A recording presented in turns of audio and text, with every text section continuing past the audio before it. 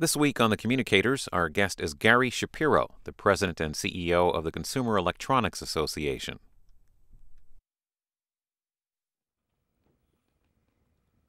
Well, we've invited Gary Shapiro, president and CEO of the Consumer Electronics Association, to be on the Communicators with us to discuss several different issues. We want to get his impressions from the recent Consumer Electronics Show held in Las Vegas. We also want to talk about some of the policy issues facing his industries. And we also want to discuss his new book, The Comeback: How Innovation Will Restore the American Dream. Gary Shapiro, if we could start with the Consumer Electronics Show, what were some of the innovative or new technology telecommunications products that were on display out in Vegas?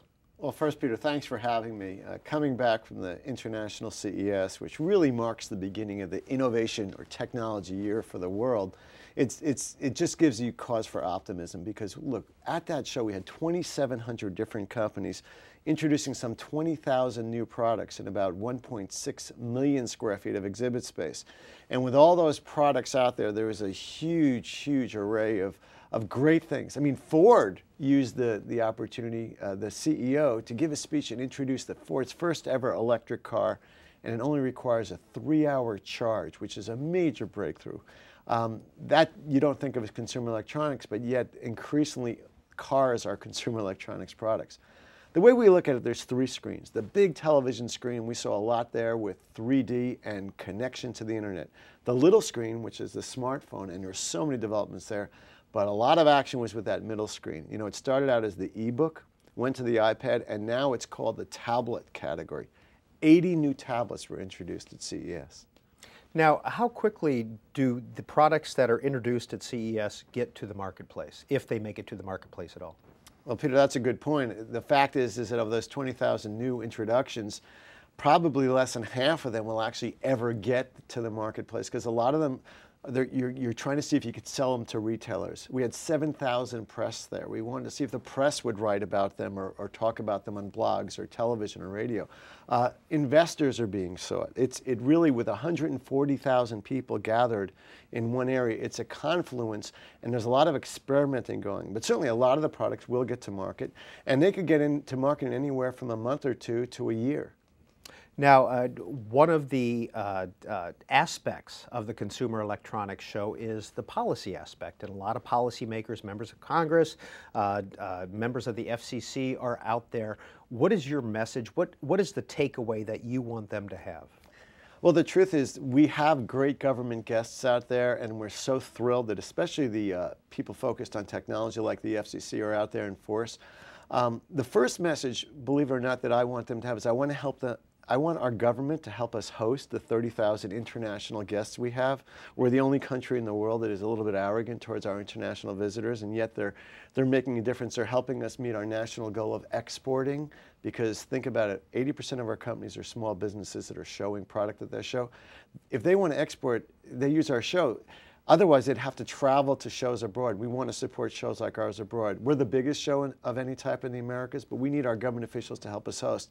And frankly, our own ethics laws prohibit most of the hosting, which is unfortunate. But what we want them to see is the diversity, the excitement, the innovation that we have in this industry. We are the future. We're the engine that's pulling along American jobs and the economy. There's so much going on in technology that is optimistic and positive that we want policymakers to feel it. There's 2 types of policymakers we see in Washington: those that have been to our show and those that haven't. Those that have been to the show understand the dynamism of the industry, the interaction, the importance of the major issues like trade and innovation. And those that have not been to the show, frankly, we're just another industry to them and you know, part of the cacophony of Washington. I want to introduce also as well Paul Kirby, Senior Editor of Telecommunications Reports, who is joining our conversation. We'll turn it over to him in just a minute, but I want to read one sentence from your book, The Comeback. You write that national business leaders agree that industry has been hurt by the well-meaning efforts of the federal government to help the economy. Absolutely. I think Ivan Seidenberg of Verizon, as head of the Business Roundtable, gave a very seminal speech a few months ago when he said that, you know what, the challenge is our government is not exactly helping business. When you use the phrase greed in conjunction with the word business and almost all the time, and you demonize businesses, as happened for the last 2 years, because of a few bad apples, it sends the wrong message to the public, and it's a matter of leadership. And if you have policies, look, we've had 2 unwinnable wars, stimulus packages, corporate bailouts, Medicare, Medicaid, Social Security, cash for clunkers, first-time home. All we've done is spend. We have totally spent so much money, and any business person knows that is totally unsustainable, and the next generation is going to be, all they're going to be doing is paying interest on that debt. So you have leadership that's demonizing business, and you have spending which is crippling our future, and you have a major problem ahead of you, and the business community, I think it's fair to say, is pretty concerned about that. Why is the president of the Consumer Electronics Association taking on some of the issues you just listed? Well, because frankly, our board has decided as a strategy, saying that the only thing that matters to our future and our future health as an innovation economy is the health of the United States economy in the next 5 to 10 years. And there's deep concern about the future of the U.S. economy in the next 5 to 10 years because of our own government's policies. So if that's the only thing that matters is the health of the U.S. economy, and we're concerned about the actions our government is taking, that's why I'm out there and I'm visible on these issues. This isn't just one person speaking. I'm speaking on behalf of an industry. And I'm sure there are outliers in the industry who may disagree. I haven't met them yet, but I'm sure they're out there with 2,000 corporate members. But I only hear support from corporate America for what we're saying and doing. Paul Kirby. To look at a couple policy issues, the Obama administration and the FCC, they want to reallocate or rather free up 500 megahertz of spectrum over the next decade. Some of that spectrum is being used by TV stations, by the Department of Defense. How difficult do you think is it going to be for them to reach their goal? Well, first of all, despite what I just said about the government doing some bad things, in this area they're doing absolutely the right thing, because we need new spectrum to have wireless broadband competition.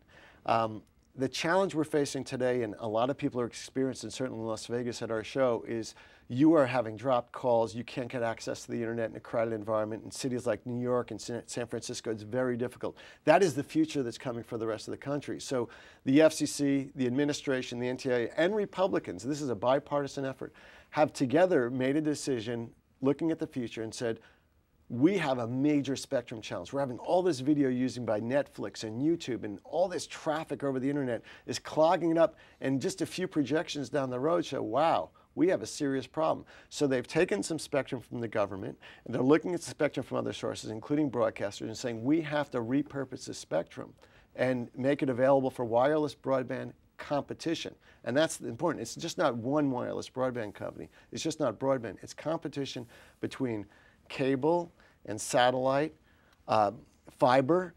Even power line companies can now provide broadband. That's all, in a sense, a lot of that is wired. But then wireless competition we need as well. And then the consumer wins, prices are lower, and there's a tremendous amount out there in terms of broadband. Now, you said at the show, broadcasters are squatting on America's broadband future. There's expected to be a big fight in the reallocation of broadcast spectrum, even though the FCC says it can be voluntary. How difficult will it be to get broadcast spectrum? Well, certainly the broadcasters are a phenomenal political lobby, and they have terrified members of Congress with their power to use their broadcast signal in a way which demonizes members of Congress. But I think everyone recognizes at this point, when broadcasters were first loaned the spectrum, and it is a loan, they do not own the spectrum, it is borrowed. They had 100% of the population covered. We had, I was a kid, we had 3 or 4 channels, and that was it. Now broadcasters basically are going as a primary source in less than 10% of American homes. Americans are using cable, they're using satellite. And they're also, frankly, using increasingly the internet as a primary source or exclusive source of information and broadband. So when you're in fewer than 10% of American homes as a source, you have to say, is it worth it to take up all the beachfront property, all the waterfront for basically, one type of ship? What broadcasters have done is, right now their signal on cable and satellite is much more important than their local signal. They'll still have that some way. And they've also preserved their future by investing with us in a type of technology which allows them to be received locally over the internet. So broadcasters see the writing on the wall.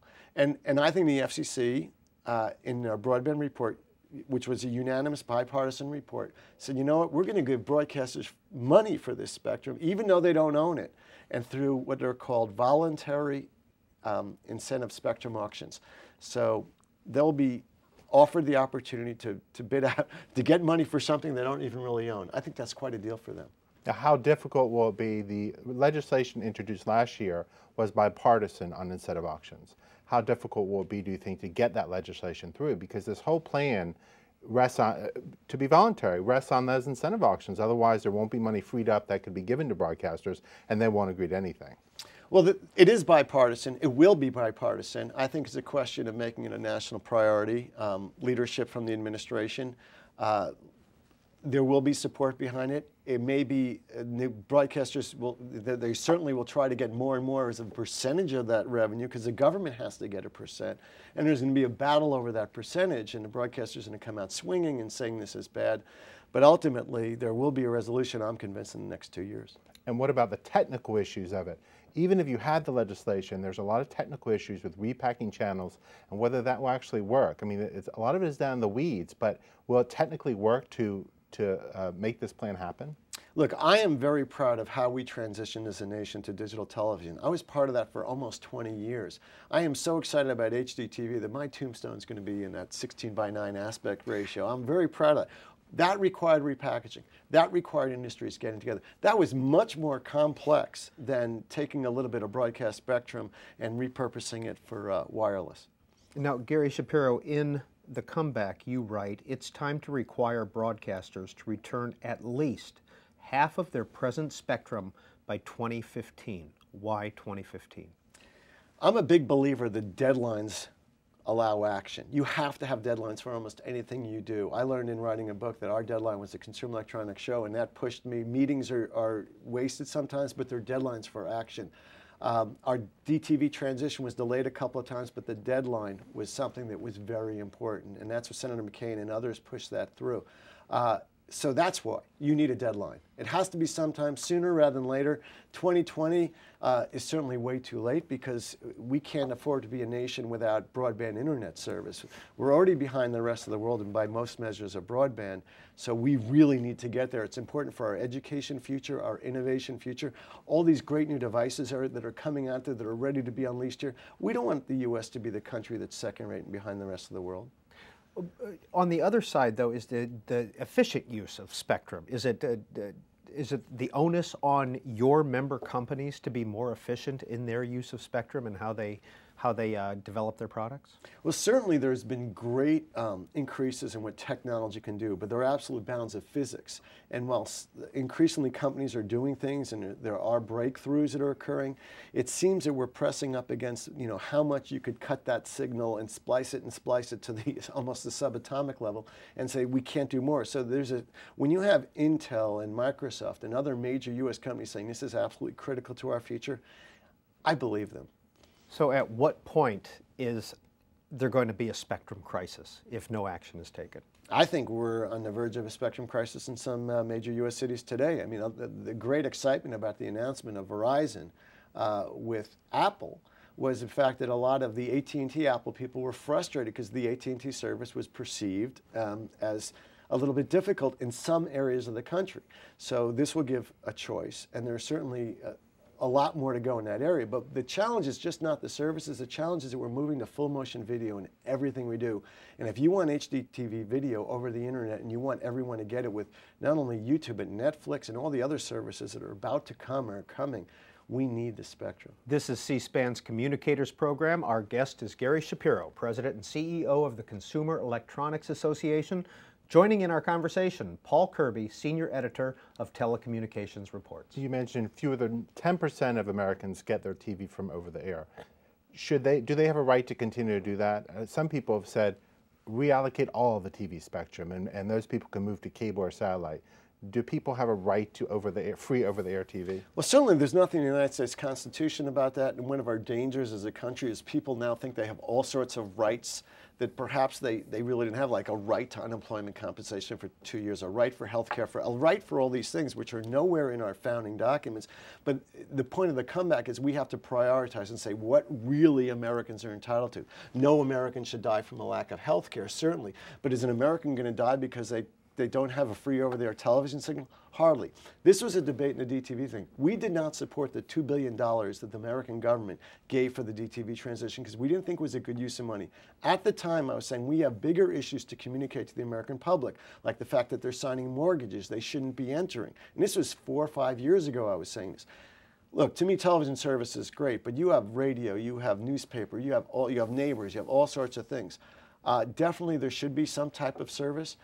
But when it came down to the DTV transition, it's certainly clear now in retrospect that those billions of dollars that were spent were pretty much wasted because, as I said, it was nothing. Americans didn't complain. It wasn't a big deal. There's research which shows that we can give every American free basic cable or satellite service, and it'll be cheaper in terms of getting the spectrum back than anything we're talking about now with giving the broadcasters money. So that over-the-air spectrum could be better used in other ways.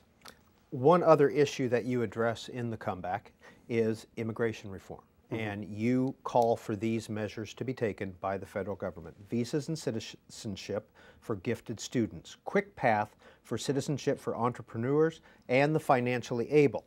Create a process of granting citizenship to qualified immigrants. Don't allow entry of all relatives of all citizens, and make English our official language. How important is immigration reform to your industries? It's very important. The one that I would really stress, which maybe is not on that list, was what we're doing in our educational system is crazy. We have most of the PhDs are being granted to math and science are from people from outside the U.S. We have the best universities in the country. And what we do is we educate these people and then we kick them out when they get their degree. They should be getting a green card. Those other things we're talking about to me are just basic common. We have immigration problems. I'm really not getting involved with the big, great problem, the fact that we have illegal immigrants here. I don't even talk about that. What I'm saying is forward thinking. Of course English should be our official language. Of course we should do some of those things. They make sense. Other countries, Canada gives anyone who's creating jobs a lot of money. We have proposals that are bipartisan proposals now that cover some of those things in Congress. We have to think smart. Around the world, when I used to go around the world, my counterparts running electronics associations and IT associations would give us a hard time. We were getting the best and the brightest from around the world. Since September 11th, 2001, that has totally changed. We've shut the door. We've almost become hostile to the best and the brightest. We need those people. Most of our, or many of our great technology companies were founded by immigrants. We're an immigrant culture. That's what makes us so great. It's the First Amendment. It's the fact that we're an immigrant culture. We have this great mosaic of people. We challenge the status quo. We have a First Amendment which encourages innovative thinking. This is who we are. This is America's special sauce. We have to preserve that as part of our national strategy. English as the official language. Why? Because I think a country should have a common culture and a common language. It's like what this book is, what the comic is about, is basically it's a strategic plan for the United States. I originally did the analysis that any business does, a SWOT analysis, strengths, weaknesses, opportunities, and threats. Every business does this. Industry should have SWOT. We do it. We do it for our trade show, and we should certainly do it as a country, and we should agree on it. A basic element is that you have to be able to communicate.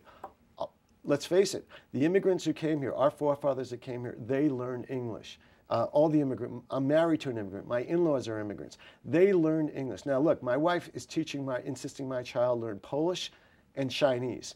So my 2.5-year-old speaks 3 languages to this point. I don't understand 2/3 of what's going on in my family. But I respect that. It's not only good to learn languages because it helps you communicate, it also gets your brain differently. The rest of the world is learning different languages. Americans should too, but we need one basic language, and I think that's English. Paul Kirby. Another global issue, you said at CES that the U.S. had not finalized a free trade agreement in 4 years, while other countries were signing agreements. Why do you think this is the case, and what needs to be done to kind of spur U.S. policymakers? One of the most dangerous things that I see is the arrogance of Americans. We're separating ourselves from the world. The rest of the world, Canada, South America, Europe, Asia, are furiously entering free trade agreements. They're cutting down tariffs. The president correctly wants to double exports. Well, to do that, we can't pay more than other countries to export our products. And so instead, we're isolating ourselves. You asked why we haven't in the last 4 years? For 4 years, we've had a Speaker of the House of Representatives that was far left, and the unions were very much in sync with it. And the unions in the United States incorrectly are hurting our country by basically saying, Democrats, you may not pass free trade agreements. It's horrible, it's destructive, and it's wrong, and it's just killing our economy. Another issue, a policy issue that also involves broadcasters. The question is, should Congress pass legislation that would mandate cell phones have FM chips in it? NAB is pushing for that. Your association, CTIA, and some other tech groups say no. Why do you think that's a bad idea? And politically, are you going to be able to fight back NAB on that? Well, this is a battle we stayed out of and we were brought into. This is a battle between radio stations who want to play music without paying, and the broadcasters, and the music industry says you must pay, everybody else pays. And there's arguments on both sides. The broadcasters were a little bit clever. They wanted to block legislation, so they brought us in. They said, we'll agree to pay, provided that you agree to require an FM chip be added to every cell phone sold, every smartphone. And we said, wait a second, that's absurd. Why would you load down new technology with old technology? That's like requiring a horse be put in front of every car when a car was introduced over 100 years ago. That's a very bad policy. There is no support in Congress for that. But there is, I think, support because I think the music industry is right. Broadcasters should pay. And the way to do that, and the way I think this will ultimately come down, is for all new music after a certain date, broadcasters will have to have permission to play it. And that means, or they can be paid to play it. So broadcasters can make more revenue, radio broadcasters, and certainly if musicians don't want their work played, they have the right to say don't. And that really unveils the broadcaster argument that radio is a great promotional vehicle for music. Gary Shapiro, I want to return for just a second to international issues. Doesn't telecommunications technology basically erase geographical borders? You know, that's a great point. And in reading the book, I've gotten great responses. It's doing really well on Amazon and Barnes & Noble. But my son, I have an older son in his 20s, and he said, Dad, your books are relevant. You're so focused on the United States. The internet has made it so it really doesn't matter. I disagree. I think the countries and geography still has a purpose. I think America is the best country in the world. I believe in American exceptionalism. We have such great things here. We have a history of democracy and creativity and entrepreneurship, and we let companies and people fail. So there's still a geographic purpose. Now, certainly the internet has made it difficult to regulate. Look, even Europe, they have different concepts of privacy than we have, and some of that hurts them. Why is it that America has all the best internet companies in the world? Why are we the most creative with our motion picture industry? We have a sense of culture and of challenge and of experimentation and a system of laws and a genetically great innovative culture that has allowed us to succeed. I want to preserve that. And I believe we're sending kids to Iraq and Afghanistan. Our parents fought in World War II. We have to honor them. We have to fight to preserve our country and its future. And that's what the comeback is about. And that's why I'm passionate about it. Is there a Consumer Electronics Association for the EU or for Japan, China, Brazil, et cetera? There are. What's your cooperation Absolutely. level? I have technology counterparts from the world. I just spent last week hosting them and meeting with 26 different associations from around the world. We share a common view of the importance of free trade and a lot of other areas. There are other big issues that are coming. But of course, we're competitive in the ways that we want. Each of our organization only has U.S. companies or companies that are a subsidiary of a foreign company. We each have our way of competing, and everyone believes in their own country.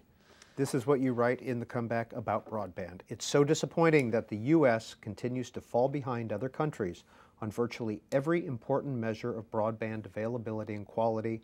It didn't have to be that way. Why is it that way in your view?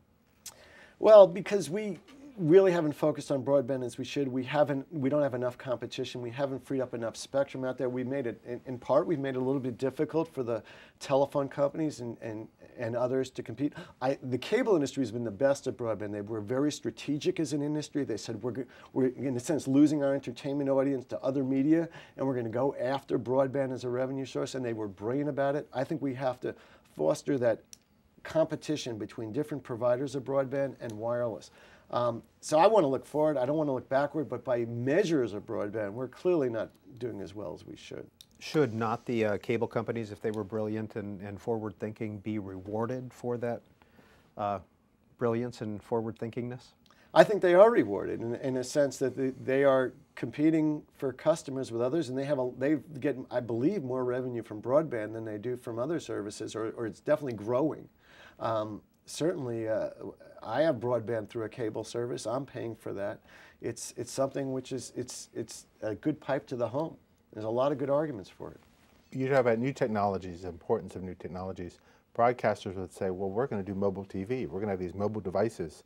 What's your reaction to their argument that guess what? We're going to use our spectrum for not just over-the-air TV. We're going to use it for this other stuff. You know, that's possible. Mobile TV is a technology which is out there waiting to see what happens with it. Certainly Qualcomm tried it and it didn't work. It has worked in other cultures where people are more used to watching TV on the go. In a lot of ways, what has become popular is internet on the go, and so we'll see. Certainly, if broadcasters really get behind it, which they haven't, and really promote it, it could make a difference. I don't think you need all the spectrum for that. I think that's a matter of slicing and dicing the spectrum, which I think we're perfectly capable of doing. Mm-hmm. Gary Shapiro, there seems to be a brewing brouhaha over network management between the House Republicans and the FCC. What's your view on that? Well, there's no question that from an entrepreneurial point of view, what's making us great is that anyone could start an internet service and it could be carried and they can make a fortune. And we do house every major internet company started in the United States, and it was because they were carried by everyone. At the same time, there's really no history of discrimination against these things. So nothing bad has really happened yet. And that's what part of the disagreement is between the Republicans and Democrats. But my view is if we have competition, and if we get this spectrum, and we have all sorts of different, if you have as a consumer, an American consumer, 5 different choices of broadband, the net neutrality fades away as an issue. If you can get out of your contract and you know the terms, I shouldn't say get out of your contract. If you know what the terms are and you could switch if the terms change to someone else, the net neutrality doesn't really matter that much as an issue when you look down 5 to 10 years. And to me, net neutrality is an issue which Washington loves. Lobbyists on both sides that are not working for companies or associations directly. I think people who get advertising love it. It was the most lobbied, money spent issue in Washington for the last 4 years, except for perhaps healthcare. And to me, it's not the issue of the day it should be. The FCC did kind of a compromise thing, which is almost a Democrat-Republican compromise, and certainly the Republicans are looking for a reason to call the FCC on it. I want to move past, I want to move to the future, and the future is spectrum. Speaking of spectrum, another nice spectrum block is called the D block, which public safety wants.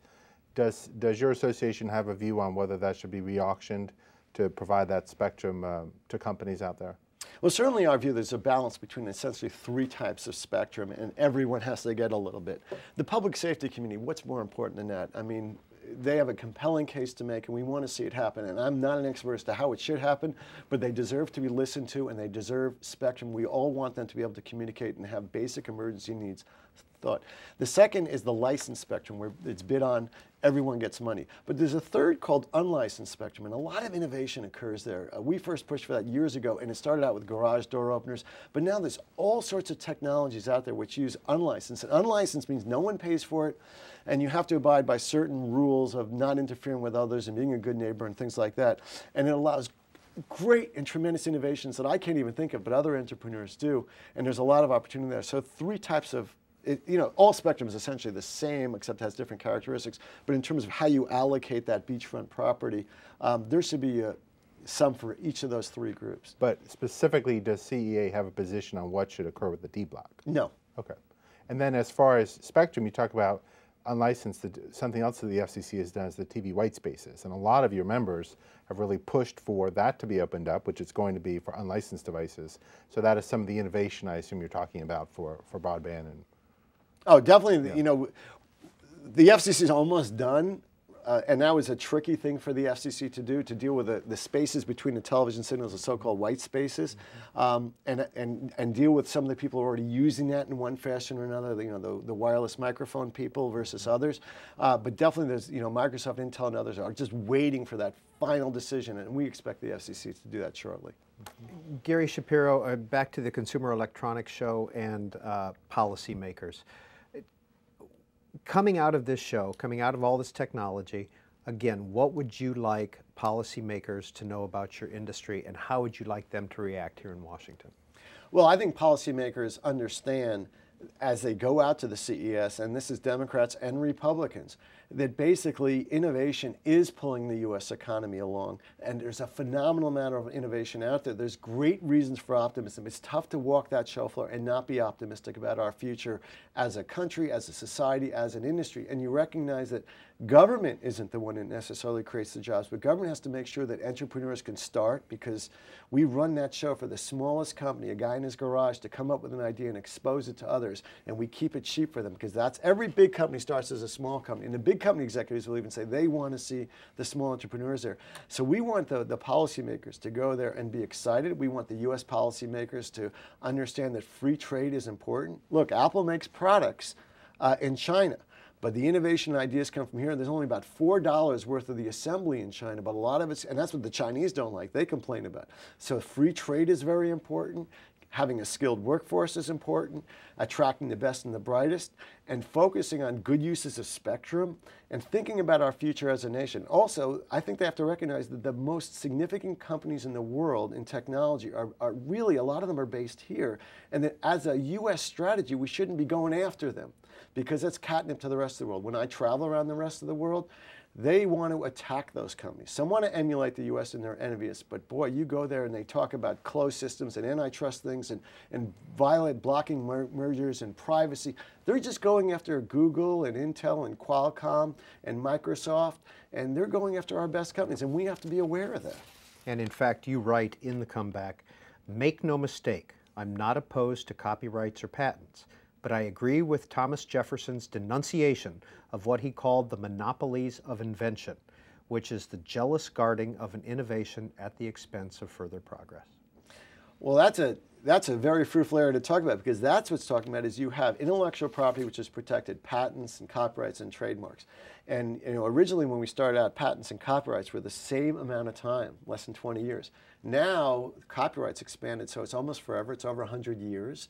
And the penalties have gotten so high that for a company to innovate, it could be subject to billions of dollars worth of damage if you break this unknown copyright law and somehow you infringe because it allows some type of copy. We have to be very careful. We have the best copyright industries in the United States, and we have to protect them from commercial piracy. But we have to change is this lengthy term and these huge, huge damages, $250,000 a day times 5 years times per copy, that basically could bankrupt companies if somehow they go over an unknown line in terms of their innovation.